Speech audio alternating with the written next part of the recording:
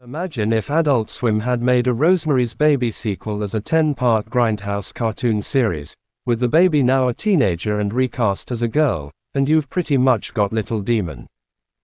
Except it's not on Adult Swim, it's on Disney+.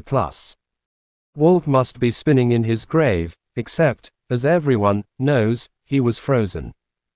There are some heavy hitters behind this series. It's part produced by the production company of Dan Harmon and boasts voice talents such as Danny DeVito and Aubrey Plaza in regular roles, and Arnold Schwarzenegger. Mel Brooks, Michael Shannon, Dave Bautista and Mark Ruffalo as guest stars. It's a high-concept show. 13-year-old Chrissy Feinberg discovers that the reason why her mother has dragged her back and forth across the US all her life is because she's on the run from Chrissy's dad, who happens to be Satan.